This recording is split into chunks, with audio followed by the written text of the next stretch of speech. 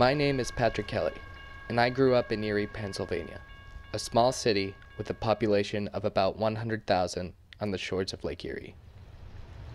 GE has been one of Erie's longtime employers, manufacturing locomotives.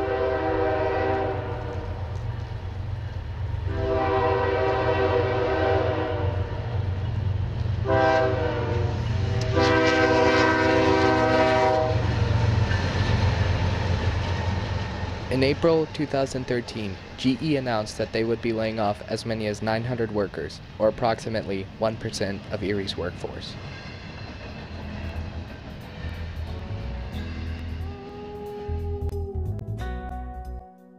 Erie came to be known as an industrial complex soon after the Civil War due to its location on the Great Lakes and Pennsylvania's only access to them. Throughout the two world wars, Erie's manufacturing grew, and many new businesses opened up in Erie, including GE Transportation, now Erie's #1 employer.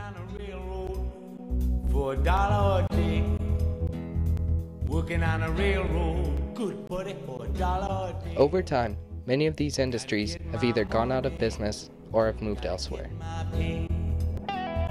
Take this hammer. The most recent to do so has been GE Transportation. Take this hammer. Take it to the cannon. Welder, welding on platforms, beginning formation of locomotives. Okay. So, How long did you work there? 2.5 years. If he asks you, was I running? Why do you think the company is performing these layoffs? Honestly, corporate greed. I think that's it. I mean, I think that's why they want to move to Texas is, said they're paying labor down there half of what they pay people up here, if even half. And of course, this is all hearsay because I don't know for a fact what they're paying people down there. But they want to cut their costs. I mean, they came right out and told us they want to cut their costs, so they can be competitive. And the union asked them, well, okay, if we take your concessions, are you going to lower the cost of a locomotive? And they said no. So how are you becoming competitive if you're not going to drop your price?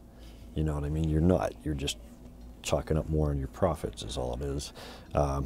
It was even on the news that, GE reported record profits again at the end of 2013. So, how are you not being competitive if you have record profits again?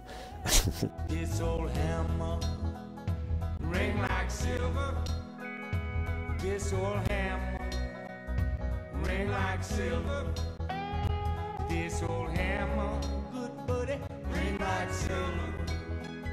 Shine like gold, buddy, and it shine like gold. I know some of the stuff that they've been GE was putting in the paper here and saying that it's all just to sandbag people to make them look like they care about the community, we care about Erie, and they don't. They care, the bottom line is they care about how much money they're making. If they leave Erie and their profits go up, they're not going to even look back at Erie, contrary to what they say. But, they also got to paint a pretty picture for themselves, Not getting any younger. I'm 56 now, so getting jobs at this age isn't quite as easy as it used to be. I mean, a guy your age can find a job a lot sooner than somebody my age, because a lot of employers are looking and saying, well, in 6 years this guy's ready to retire. We could have this guy for 30 years, So that's a big concern there, finding another job. I've got it a lot easier than some of the other guys that got laid off. I mean, I live here with my sister and brother-in-law, so that helps a lot. But I know some of the guys that went out there, they've got 2, 3 kids and mortgage payments, so I know they've got it rougher than I do. So I know some of them also have where their wives are working, so that helps them a little bit. But still, you just cut the budget and get rid of all the extras.